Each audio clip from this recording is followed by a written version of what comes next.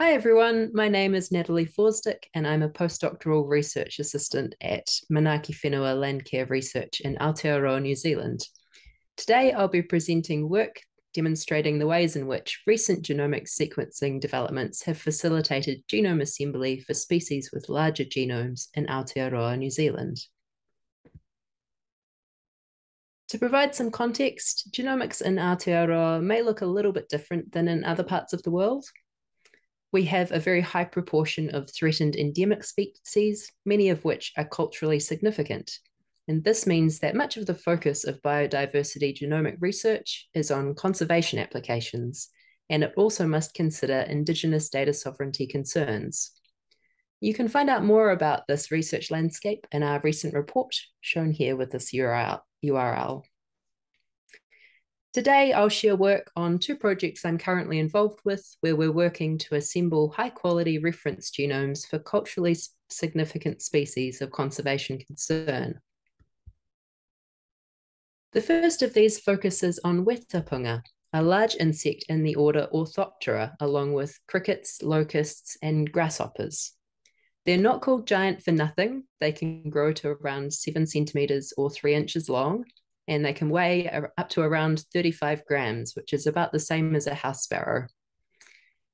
This species has been negatively impacted by introduced mammalian predators, habitat modification and loss following human arrival, and they've become restricted to a predator-free offshore island, Hoturu Otoi, Little Barrier Island, indicated by the yellow arrow.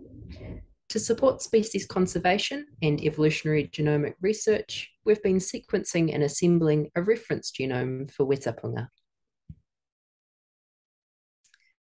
In addition to being large insects, we entered this project with the expectation that they may have a large genome. So for other species in the same order, they've been found to have genomes as large as 18 gigabases, and our preliminary estimates from flow cytometry indicated the genome could be as large as 10 gigabases.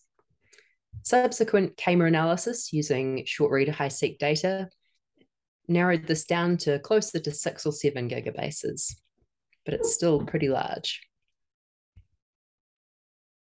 Genome sequencing began with the newly available PacBio sequel data to form a base assembly. We also had very high coverage Illumina sequence data produced, which was to be used for read correction and assembly polishing down the track. And we'd also produced a Hi-C library to support scaffolding, although unfortunately this library was of poorer quality than we hoped, with lower coverage. Initial assembly work was led by Manpreet Dami, part of our team, using the red bean assembler. And despite all this sequencing effort, the draft genome turned out to be much smaller than expected at only around 4.6 gigabases. It was also quite fragmented and incomplete, as indicated by the relatively large number of contigs and the relatively low BLISCO score. But during this time, PacBio hi-fi sequencing data had become available. And so when we went back to the drawing board, we found that this was going to prove a real game changer.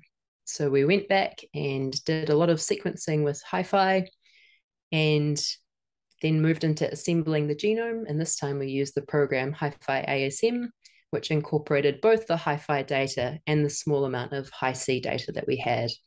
And you can see in the version 2 for the genomes metrics, you'll see that the contiguity and completeness are greatly improved. While we're still working on this assembly, some preliminary results from purging duplicates and the scaffolding indicate that a substantial proportion of the genome is likely repetitive sequence, and this may be creating some challenges in the assembly process. So our next steps are to continue by producing a new Hi-C library with much greater coverage and more complexity to try and bridge those gaps. We've got the potential to try other assembly softwares, although this has been somewhat limited by the large amount of compute resource required. We can also try out error correction of the original PacBio data to try and use that in combination with this base assembly we've built up. And we're going to eventually get onto annotation down the track. But all of this has been a great learning opportunity, and our experience with this large genome assembly has greatly informed the second project that I'll share. And this is around Pepeketua, Hochstetter's frog. This is one of 4 extant frogs endemic to Aotearoa, and it's part of an ancient lineage, which is sister to all extant anurans. They're biologically and genomically unusual. So we know that frog genomes can be highly variable in size, and this species was indicated as having a large genome in the range of 8 to 10 gigabases. Research by David Green in the 1980s indicated many interesting genomic features, including the presence of quite a number of accessory chromosomes that varied in number between populations. And he even discovered an autotriploid female. So these could be a really interesting species to dig into. From our learnings with the Wētāpunga genome, we decided immediately to opt for PacBio hi-fi sequencing. And our initial KMA estimation indicated the genome was going to be around 8 to 8.5 gigabases.